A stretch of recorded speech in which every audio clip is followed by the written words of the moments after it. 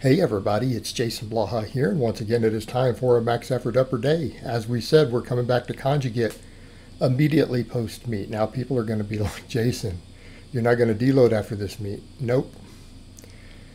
I feel good, my energy's good. I might only do a deadlift tomorrow instead of a squat, just because my hip's a little fatigued from the squat that buried me at the end. I got stapled. But that aside, I mean, I'll discuss the meet later.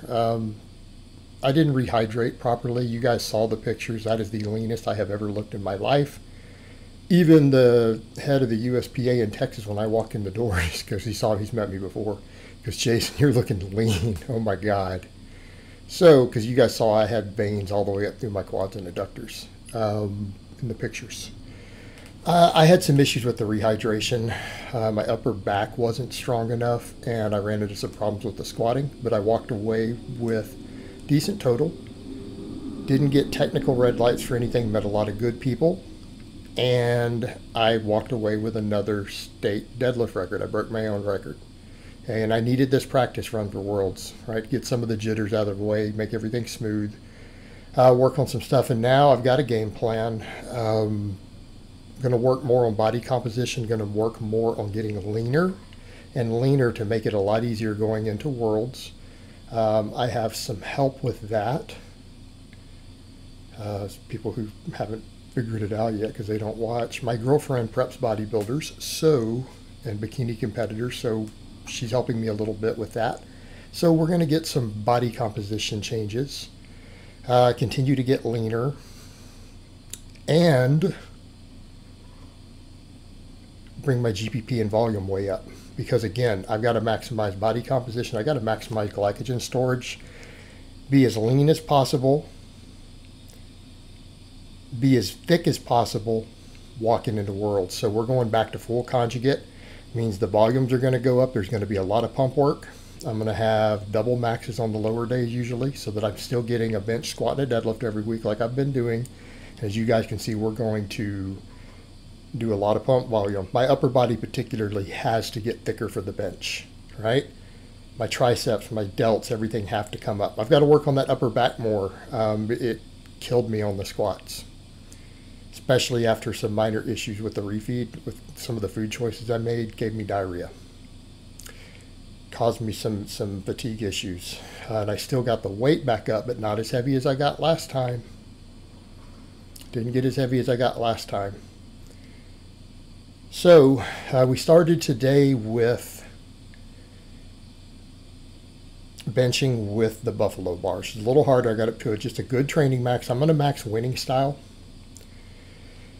Got a good training max, just topped at 272 because this bar is a lot harder. Build it up from there. The bench is going to go up. Bench is going to go up pretty quick because I'm going to build everything up. I'm going to bring my carbs up higher, a lot higher, and just use GPP and get some nutrient partitioning. Okay, we're going to maximize everything. The training volumes, again, they're going to be higher. A lot of delt work, a lot of tricep work. Upper back's going to get a lot of work. So what do we do for assistance? For assistance, we did 6 sets of 10 with the buffalo bar, pausing everything. Relatively close to failure given the fatigue from the training max near the end. So, you know, again, the pecs are not getting a lot of volume day to day, but when you add up the 2 days, because we're going to have a dynamic effort also, it'll be a lot. All right, triceps are going to get a ton of volume. Delts are going to get a ton of volume. So after that, we did 5 sets of 10 on the JM presses, using the same weight I used last time. Although I felt it a little bit in my left elbow, getting a little funny, but we're going to do band press downs every workout to help with that, strengthen those tendons up. So I did this for 5 sets of 10, the JM presses, and I'm not going to go up and wait until I get this form really perfect, closer to how I want it. But it is hammering my triceps, absolutely hammering them. We felt that deep stretch in the pecs, getting that longer range of motion using that other bar, going to bring the pecs up. Dynamic day, I'll probably go from the dynamic stuff straight to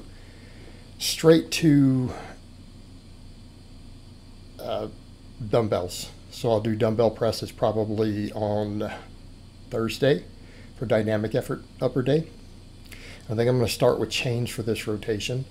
I got the Spud Slings straps. They're pretty good. That'll be easier than setting up those lead chains I run all the time. I've got tons of chains.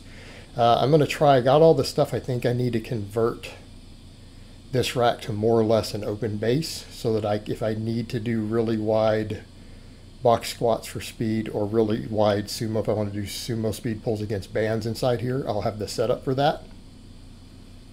All right, I'll have the setup for that, and I'll be in a house by the end of the year. Be in a house by the end of the year, guaranteed. So I'll move everything to a garage, and then I probably am looking to, get a deadlift platform, possibly with band pegs. I'm not sure, maybe. Although the open base on this might be good enough. And probably a leg press. All right, that'll give me a lot of diversity. Get me a leg press. So after that, again, we got our tricep work in. I'm decided to do some rows. Now I'm going to row on a lot of these days. I'm going to continue to do pull-ups and chin-ups and abs as a part of just my daily GPP. As soon as I'm going to wait a few days though to get back into that, because again, I did just do a meet and I'm already back in training. So we're going to keep doing that, but to get the extra upper back work, I'm going to do rows at least on the upper days, some type of row. Some will be axle bar rows some days. I might even do some of that on lower days. But today I only had the 4 sets and I was getting really fatigued. But I'll try to get 5 sets of rows of some type on my upper days, in addition to doing all those pull-ups throughout the week. All right, so we want to make sure we're really hitting that whole middle and upper back. I need to keep building that. I need to keep building it. Plus it helps with my grip and everything for the deadlift. But that upper back, got to keep getting it stronger. And everyone's like, your back is massive. I'm like, yeah, it is. My lats are massive. Some of my upper back could use a little more size, and that could matter on my deadlift. I think it's definitely impacting my squat once I was fatigued. And it may help with my bench. We just need the stability. So it's going to get a lot of priority. So shoulders and upper back, triceps. Of course, we're going to keep working the pecs, and they're technically going to get more work because of the two upper days a week now. But my overall volumes are just going to go up. We're going to take the volumes up. We're going to take the GPP up.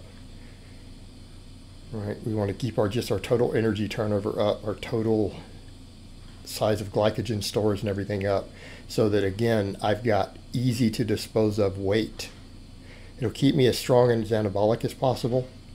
It will give me wiggle room to get leaner. And if I need to do weight cuts, it's going to make it easier for me to cut water. Going to be a lot easier. All right, and that's what I noticed even this time, the water dropped quicker because I was leaner with a little more glycogen, so I need to accentuate that further. All right, I need to be real lean and real thick if I want to be competitive in the weight class I'm in at my height, because I am a little too tall for the 90 kilo. But older guys, it's a little different for our older weight classes.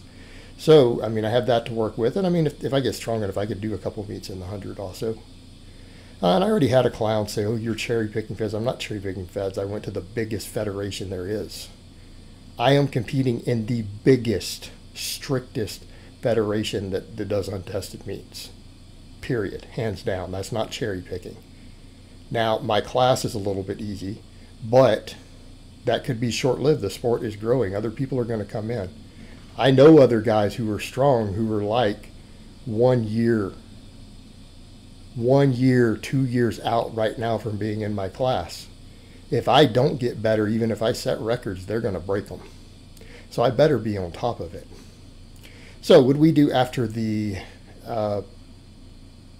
McDonald bar seal rows, we went to upright rows, 5 sets of 10, doing these with a fairly narrow grip, because I'm not really doing any real bicep work. I think all the chin-ups, pull-ups, and even all these upright rows and stuff will cover it for my purposes, just because the sheer volume of it's going to be so high. But again, this is an all-around shoulder builder. Builds the shoulders.